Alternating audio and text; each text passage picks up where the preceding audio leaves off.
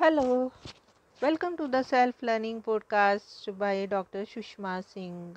Let us start discussion on Unit 3 Constitution and Social Transformation. And our topic is the directive principles of state policy. A more direct activist role of the state in bringing forth socio-economic transformation was assigned by the Constitution of India through directive principles of state policy. These principles are not directly enforceable by the law courts, but the courts, while interpreting the Constitution, including the fundamental rights, are to be guided by them. The Constitution enjoins the state to regard them as fundamental in governance and to apply them when making laws. Now let us move to the point common good and life of dignity. The most fundamental directive to the state is to strive to secure a social order in which justice, social, economic, and political shall inform all institutions of their national life. The state shall in particular strive to minimize inequalities in income and eliminate inequalities of status, facilities, and opportunities not only among the individuals but also among groups of people residing in different areas or engaged in different vocations. Article 38.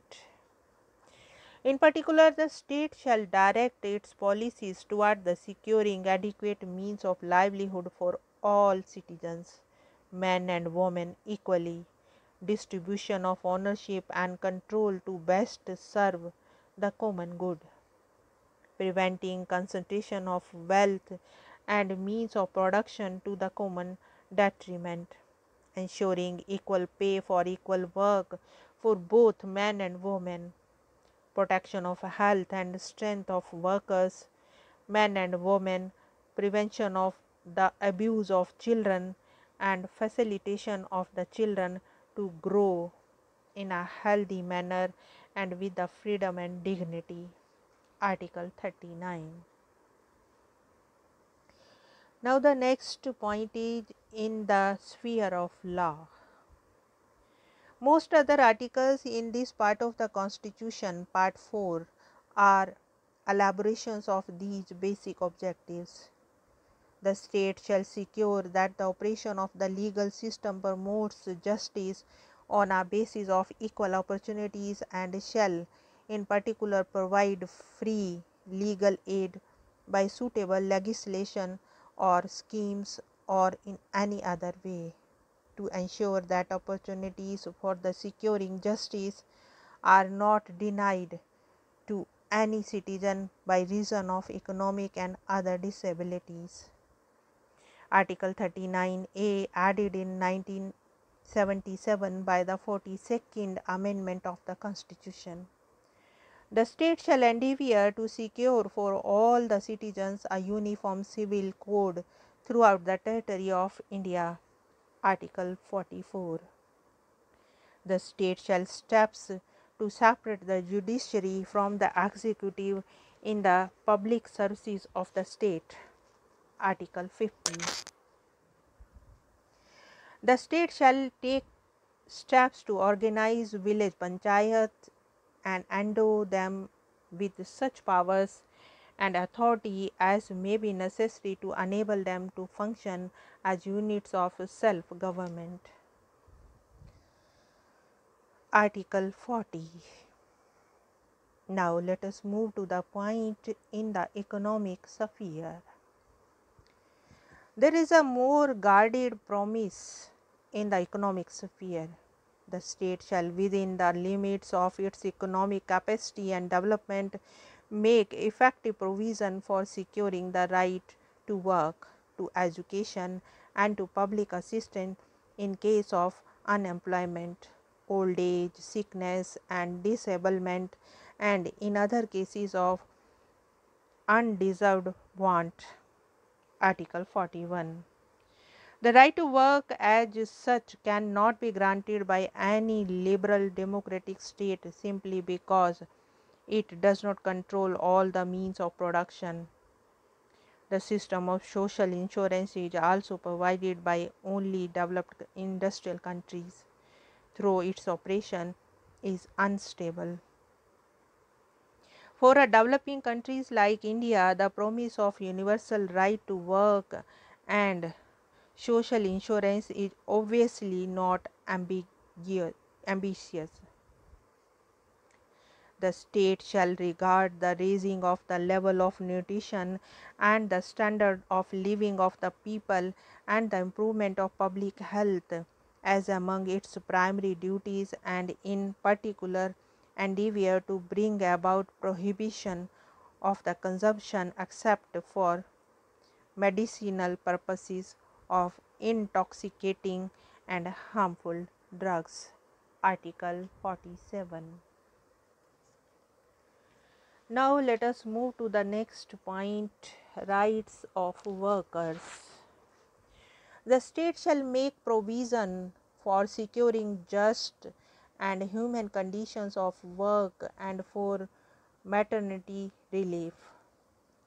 The state shall endeavour to secure by suitable legislation or economic organization or in any other way to all workers, industrial, agricultural, or otherwise, a living wage, conditions of work, ensuring a decent standard of life and full employment, to leisure and social and cultural opportunities. And in particular, the state shall endeavour to promote cottage industries on an individual or cooperative basis in rural areas. Article 43. By the 42nd Amendment to the Constitution, the state was enjoined to step up by suitable legislation or any other way to ensure the participation of workers in the management of undertaking establishments of other organizations engaged in any industry. Article 43 A.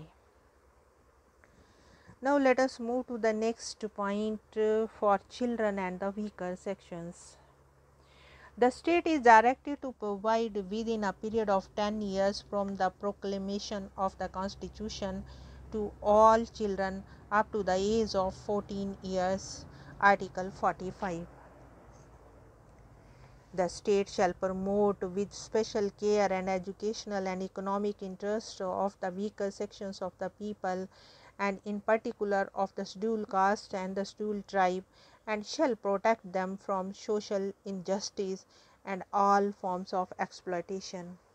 Article 46. Now the next point is in the sphere of agriculture and environment.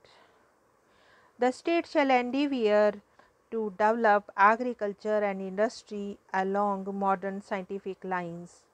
Article 48. It is the obligation of the state to protect every monument or place or object of historic interest declared by the Parliament to be national importance from spoliation, disfigurement, destruction, removal, disposal, or export, or as the case may be. Article 49. Article 48A, incorporated by the 42nd Amendment in 1977, enjoins the duty to protect and improve the environment and safeguard the forests and wildlife of the country. Now let us sum up the unit. This unit focused on the developmental aspirations of the national movement that were embodied in the Constitution of India, the highest legal political charter of the Indian polity. The Indian Constitution enshrined in itself the positive aspect based on experiences of the people around the world.